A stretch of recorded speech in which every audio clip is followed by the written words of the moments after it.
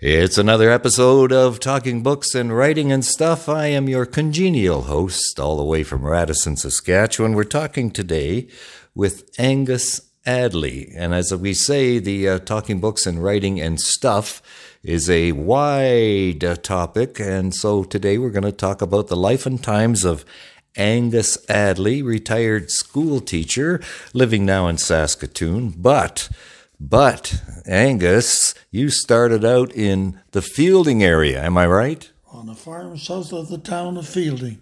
How big was the family? I was the fourth of a family. I had three sisters who were all 10, 12, and 14 years older than I was. And one of those sisters was my pretty wife's mother. Moira. Yes. Right. So when you were growing up, now that was in the mid-30s you were born? I was born in 1934. And so it was kind of a strange time to be on the farm. Now, what do you remember? What's your first memory of being life on the farm? Well, my first memory of life occurred one day when I was about 5 years old, and I went to school. I wasn't going to school yet, but I'd had a birthday in April, and somehow or another they took me to school, and I went there for April, May, and June. and I really felt strange because I was really an only child in a sense, because my youngest sister was 10 years older than I was, and Moira was 12 years older than I was. Jean, I never knew until she came back from BC because she left when I was very young. I was probably, maybe 3 or 4. I can't answer that for sure. Okay. So you went to school at age 5, and then you kind of never left because you became a teacher later in life. So you were in school all your life. I spent my whole life trying to learn something. Did you have chores on the farm?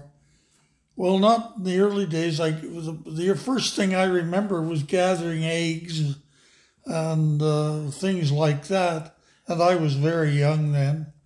And my parents were very old. As a matter of fact, most of the kids in school when I went had grandparents that were about the same age as my father. My mother was only a little younger than that. Dad was 52 when I was born, and my mother was 8 years younger than he was. Now, I'm assuming that those numbers might be one out because of birth time.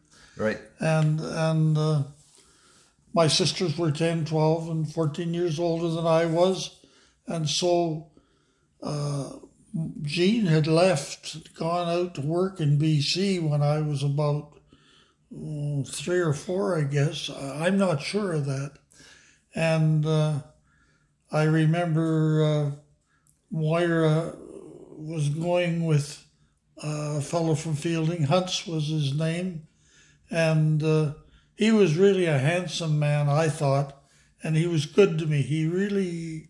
I think he must have liked me because I liked him. Right. So that's usually a reciprocal kind of thing. Right. and I know that he took me to the exhibition in Saskatoon with Moira. This was before they were married. My sister Norma was with us, and there was somebody else, but I don't remember who. Possibly one of his sisters. And I remember that night, I was only about 7 or 8 years old, and we went to the grandstand. It was a Saturday night, and there was a big fire. The barns were right across from the track. Right. And they caught fire near the north end, and they just spread down the whole barn section. And I was scared. I was scared silly. And they got to the end, and there was a fence there, and it started burning around the end of the track. And I thought, it's coming here. Well, they had a cat or something, and they knocked the fence down and stopped it. But I never felt good at the exhibition after that. We did go on a couple of rides. I enjoyed that. And that was the story of that. There wasn't I don't remember anything except the rides and the fire. Did you go by train? No, they had a car. Oh, okay. Yeah. And so this is in your early days. Who cut your hair when you were young? I don't remember having a haircut until, isn't that funny? I guess my family did somehow. I really don't know. I do remember going into the pool room. The barber was in there, and Alec Garnett was his name.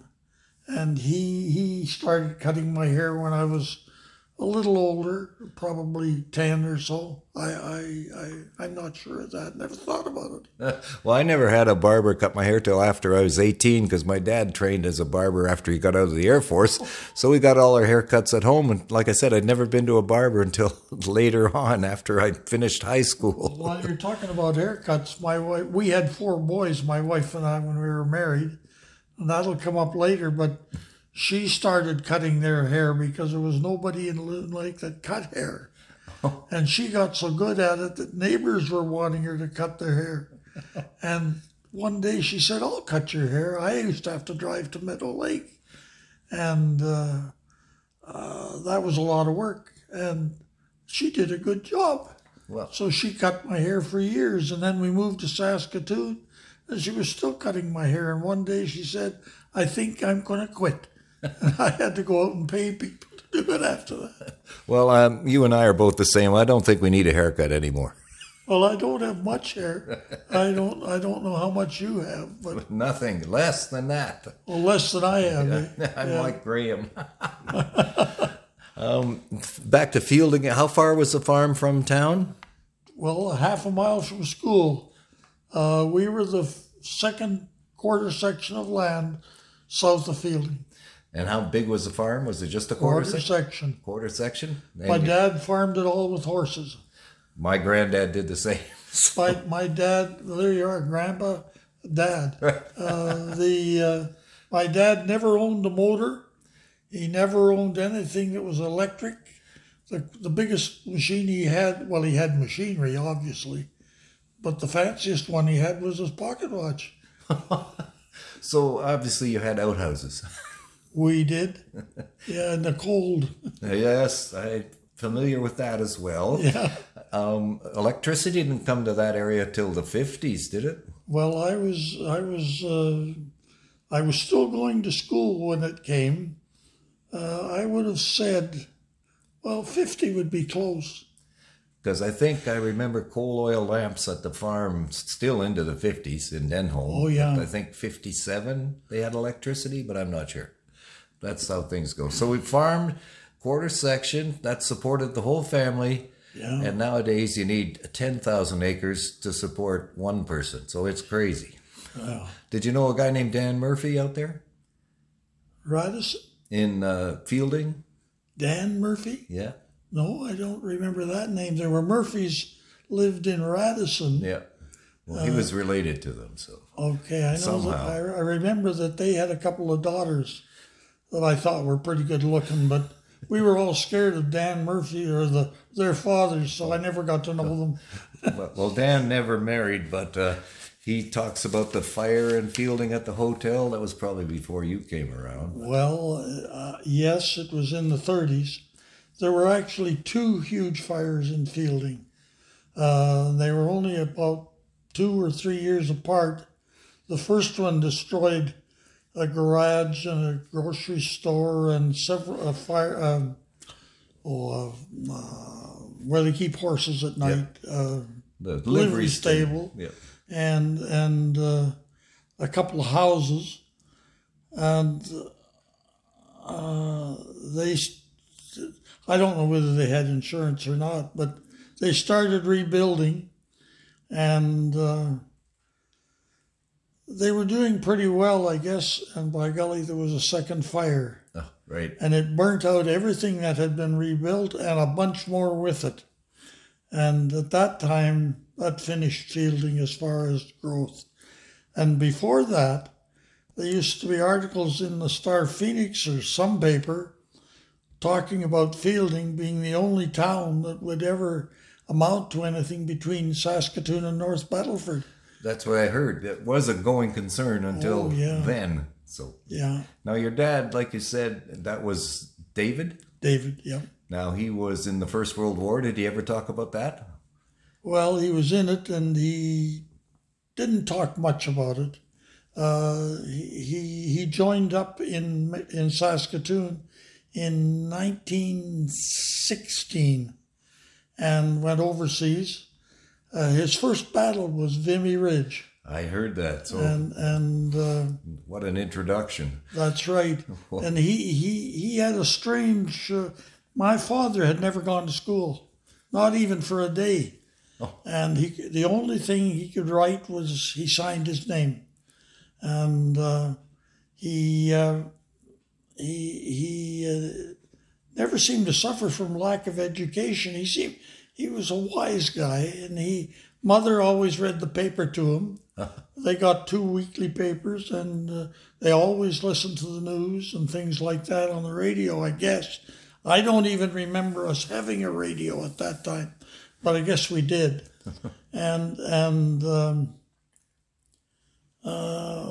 What was your question? That was it, about talking about the war. Oh yeah, he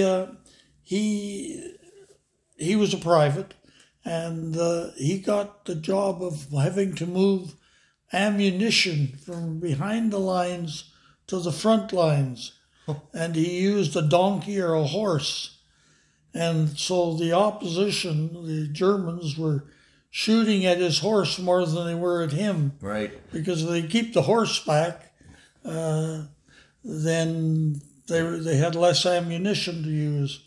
But he never was wounded. But he came home and he brought his helmet with him. And on the top of the helmet there was a bullet crease, about 2 inches long.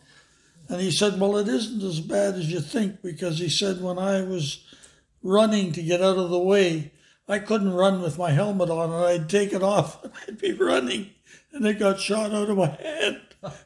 That's a good one. And then apparently you met your mother in Scotland? Yeah, he used... Like home on leave, or they shipped him over to... That's right, he was on leave, and he would go to the hospital to visit some of his buddies, and mother worked there. And they got acquainted. And when the war ended, well, I suppose that sometime during that, they decided they were going to get married, and the war ended in November, and he was through over there, and they got married in January of 1919. And their honeymoon was from wherever they took off from, Southampton maybe. And they came to Saskatchewan. They came over on the boat, and that was their honeymoon. They spent the whole trip under the deck, seasick, and mother was upstairs dancing with the soldiers. Where was your dad born then? He was born in Lucknow, Ontario, Bruce County, and he lived around there until he came to Fielding. He didn't come straight to Fielding. He actually owned land. He took a, oh God, now my memory's failing me. What do you call the farms they used to get? Homestead? Homestead. Homestead. He had a homestead up by Cochin. And as a matter of fact, Graham one day told me the land description for our farm, and I said, well, it's a land description, but it's not our farm. And I said, where is it? And he told me, and I figured it out. I said that was his homestead, but it was a rock pile, and he gave up on that pretty quick. And he was working for farmers, and somehow ended up in Fielding. There were a lot of people came to Fielding from the same area in Ontario as my dad did. The Millers were the ones that were the most prosperous. Sam Miller we used to call his farm Millerville because they had more buildings on it than the town did. But as I say, there were a lot from Lucknow and around there that came to Fielding. Now, when you're growing up there in the Fielding area, did you read a lot of books? Did you read much? Or Well, as many as I could find. I was reading books all my life until just recently. And I can remember I was probably 11 or 12, and I'd come home from school, and if I had any homework, I might do it. And if I didn't, I would be reading a book. And I'd be sitting at the dining room window because the sun set there, and this is winter time. And my mother would say, "Angus, would you set the table? Supper's ready." And I'd say yes and keep on reading. I never heard her really.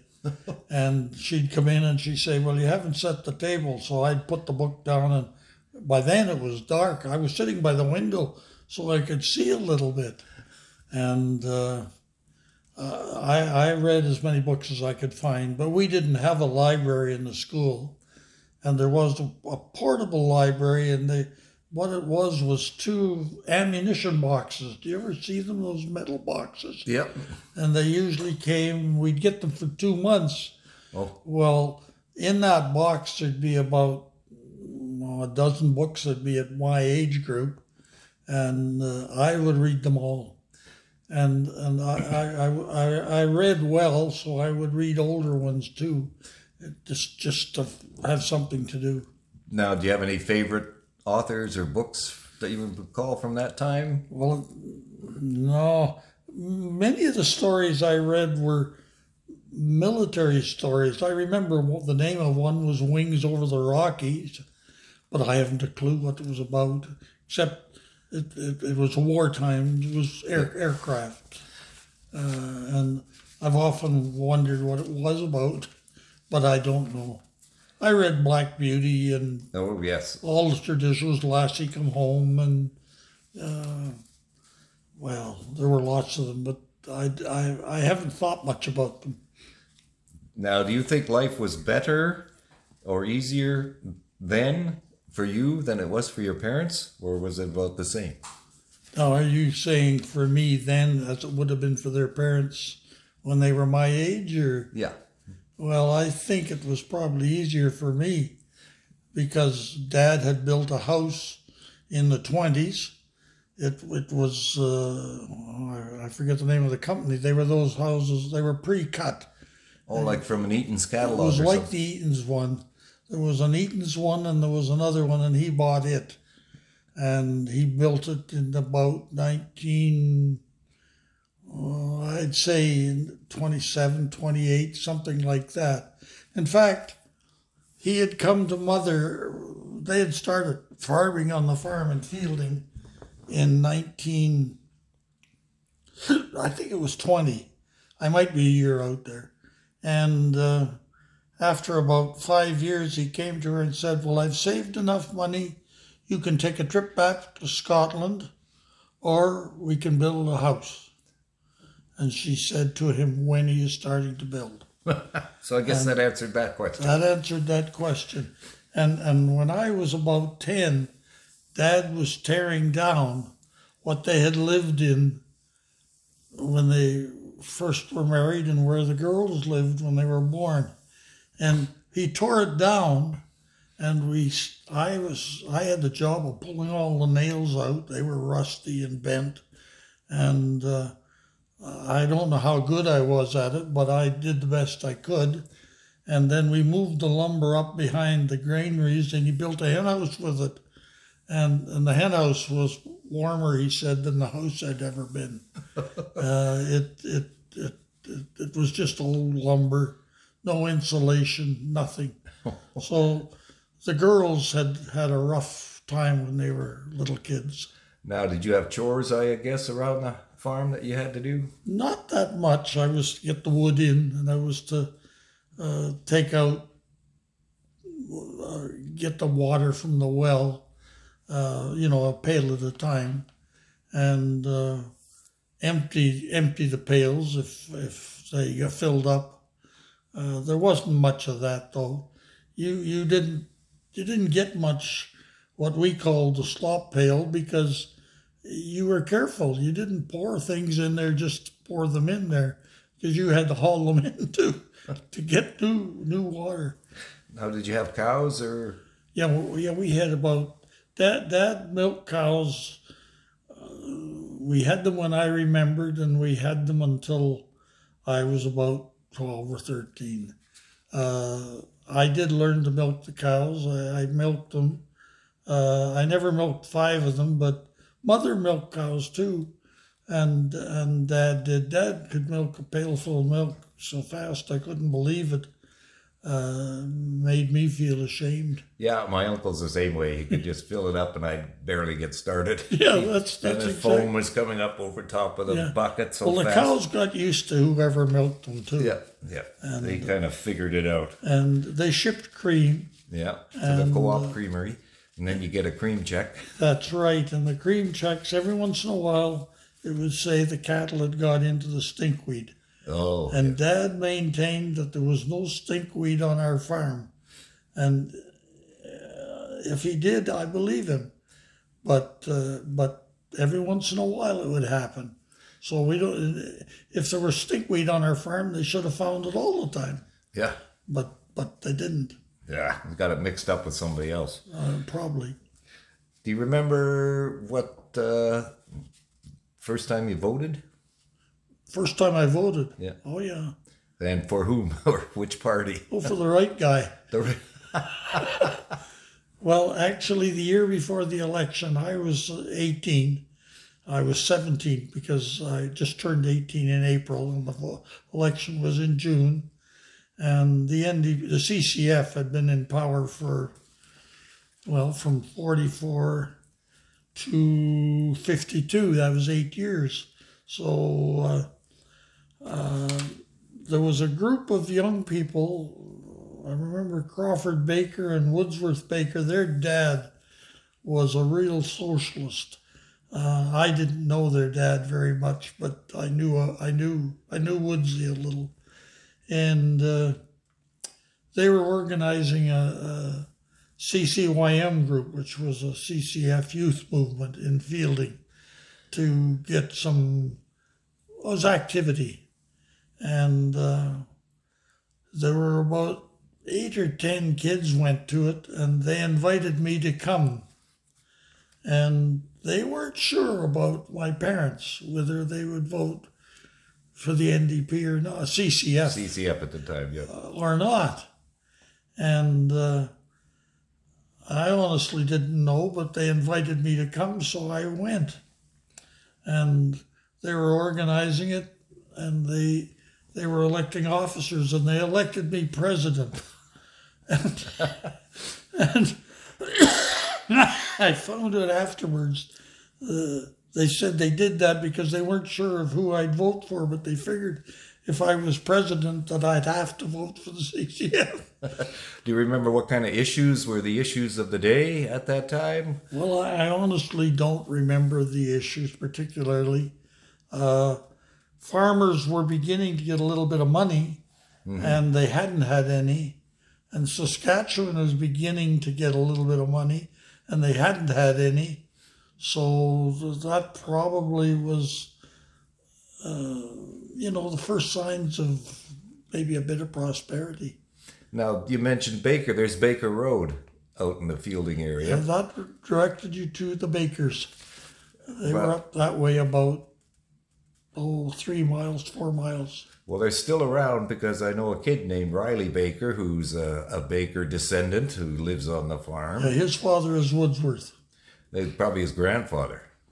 No, Woodsy's my age. Oh, it could be a grandfather. Yeah. I don't know. Yeah, because those names, Crawford and Woodward, are like original Radisson Co-op members from way back when. That's right. I still remember that from working at the co-op. And their father's name was Charlie Baker.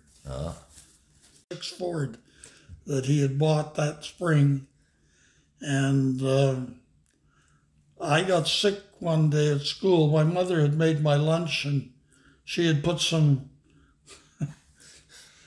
celery in my lunch with cheese in it. I'd never seen that in my life before, but I was hungry. I ate it. In the afternoon, I got sick, and I went home from school after school. I said, that cheese in the celery wasn't good for me because I've got a terrible stomach ache. And in the morning, I still had it.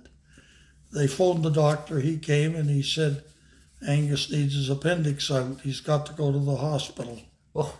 And Dad said to him, well, could it wait another year? And he said, no, he has to go today, right now. So Dad, I guess he must have phoned Baker's, and they said that they would take me in. And Charlie was there, and Crawford went to drive, and they were in the front, and Dad and I were in the back, and I started feeling better. And we got to the hospital, and the doctor said, we've got to operate right now. And I think his name was Peterson. And I remember my sister Moira said something to Dad, well, you're not letting him do it, are you? And Dad said, well, I think they're doing it now. And she said, well, we had a friend who had his appendix out and he died. Oh. Which was not a very nice thing to say to as you're going into the operation. I never heard it, thank God. But anyway, it turned out that Peterson had a son that was a doctor too. And she was talking about the old Peterson, which may or may not have made him a good doctor. He may have didn't get the patient suited up.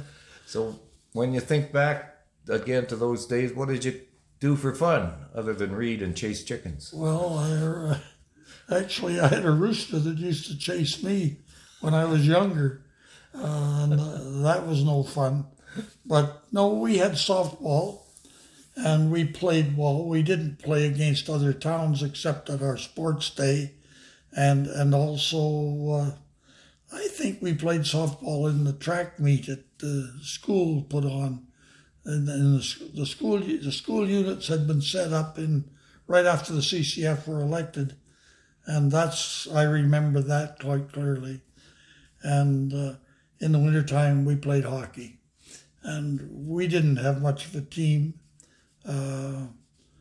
There's a picture in the Fielding Maymont, I think it's Riddell and somewhere else, a history book, and there was a picture of the Fielding Falcons, and this was after their heyday, and I was telling Bob one day, that's Diane's brother, that I should try to get the book and get you to find it, because it was a picture of his dad on the team. Oh. And he was quite a tall man. At least he was tall by my standards. And I was the shortest kid in school till I was in grade 7 or 8. Oh, right, and then boom. I would go home at night and my mother wasn't sure it was me. You'd go overnight. That's right. And that was part 1 of our interview with Angus Addley. Keep listening. Part 2 will come up in a future episode. Thank you. Thank you for visiting with us today. This is Talking Books and Stuff with Dennis Rimmer. Contact him at dennis@talkingbooks.tk. Thank you, and may all the good news be yours. Oh, and don't forget to check out his book, The Great Canadian Notebook, available across Canada and at amazon.ca.